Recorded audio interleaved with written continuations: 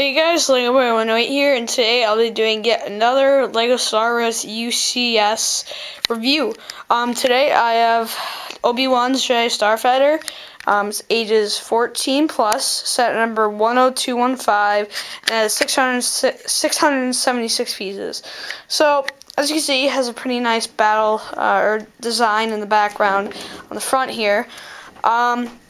Then if we flip it to the side, it just shows the measurements of the set, and then it shows that nice little astromatic droid head that we get with this set. And if we turn it over, it just shows, I'm pretty sure this is from the planet Genos, this in the background there. It again shows sides of the set, measurements, the head, and a bunch of other stuff that I'll get into in the review. So yeah, let's go. Oh, and again, instruction manuals, didn't bother to include them because I'm pretty sure there's two. Don't take my word for it, but I don't think the instruction manuals are that big of a deal. But yeah, so let's actually get into the set.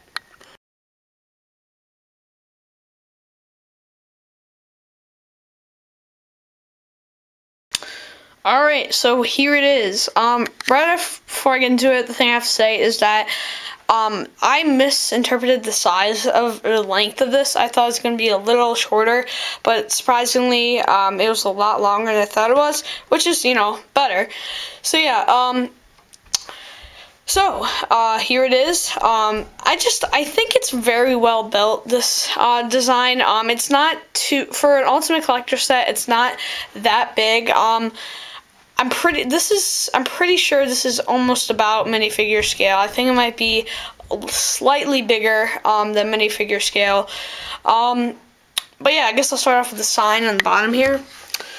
So it has some information on it about the set. Not even really gonna read it off, all that stuff.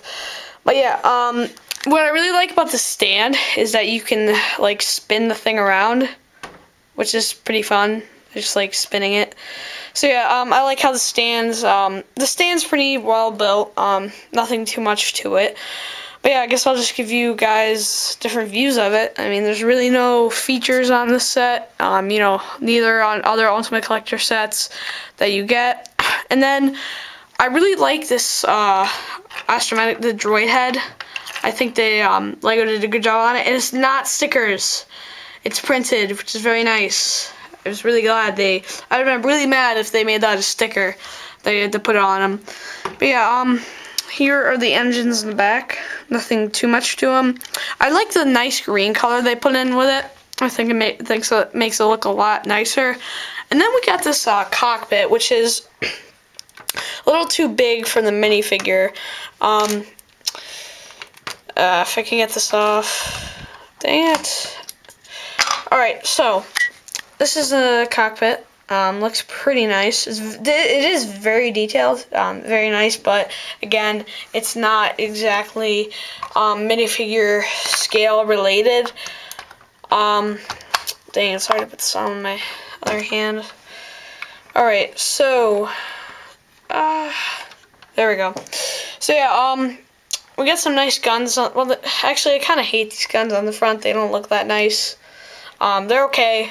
Nothing really wrong on them. They could have been a little more. They could have put a little more time into designing the guns. But yeah, really that's about it, guys. This is a very nice, well-built set. It's not challenging at all. It's actually probably one of the most easiest Ultimate Collector sets to put together. So yeah, overall, I give this a I'm going to give this a 9 out of 10. Pretty nice model. Just, again, it'll look nice in your collection, or any LEGO fans collection. So yeah, guys, that's about it. This is Lego Boy 108 signing off. Please rate, comment, subscribe, and bye.